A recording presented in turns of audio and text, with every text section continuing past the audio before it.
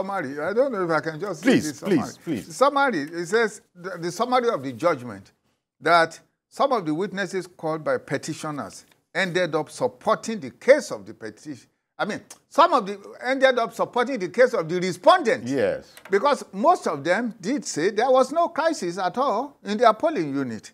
The expert witnesses purportedly called were worthless. Allegations that majority of the votes not scored failed to prove two sets of scores. That is, allegation that he didn't score the majority of the votes. The justices said you have to show the lawful votes and the unlawful votes. Then, nothing in law that mandates electronic collation or transmission. You have to show us where the law supports us.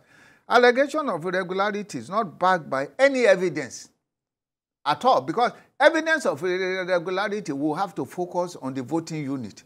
In your case, votes were counted. Your agents, you didn't call any of your agents to show that at this unit where I worked, there was a problem.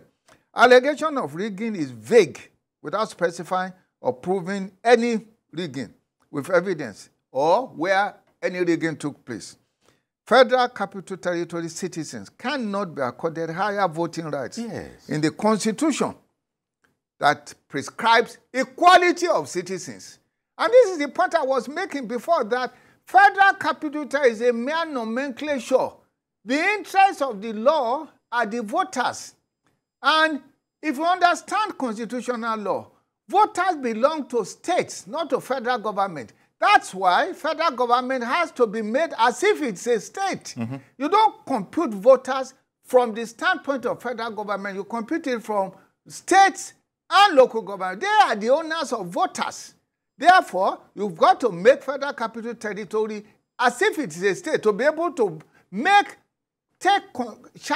compute the voters in the Federal Capital. And once you are doing that, Federal Capital Territory cannot be more than any state in terms of computing voters, just as citizens in Federal Capital Territory cannot have any more unequal votes than any other city. So these issues... You know, in a situation like this, it's probably not, unexpected that especially the petitioners will get up to all sorts of legal gymnastics. I wanted to ask you, how knowledgeable do you think, I saw something on social media, a little, those things they send that, is this like the 12 2/3 issue?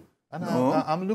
I'm trying to see what does 12 2/3, the Akijide 12 2/3 issue, what does it have to do with the judgment that was seen yesterday that was as particular as it was?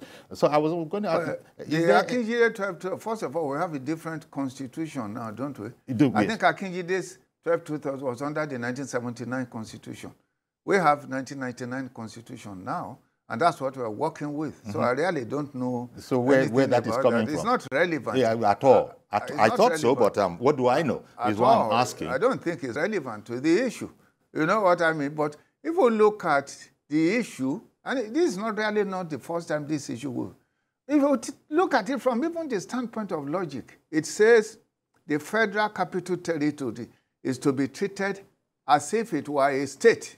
So for all purposes, so in essence, what he's saying is that we have 37 states for all purposes.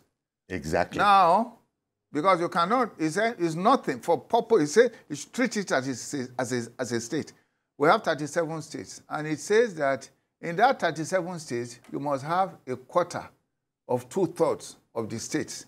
The only reason, like I said, why Federal Capital Territory, the word "and" is used, is because Federal Capital Territory is an unequal state. You cannot treat unequals equally.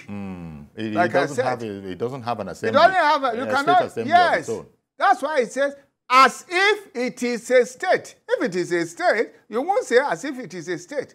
But for the purposes of computing the voters, since voters belong to states, you have to turn Federal Capital Territory into a state, as if it is a state, for the purposes of calculating. Because even in Federal Capital Territory, you look at the various local governments in order to determine who is a senator.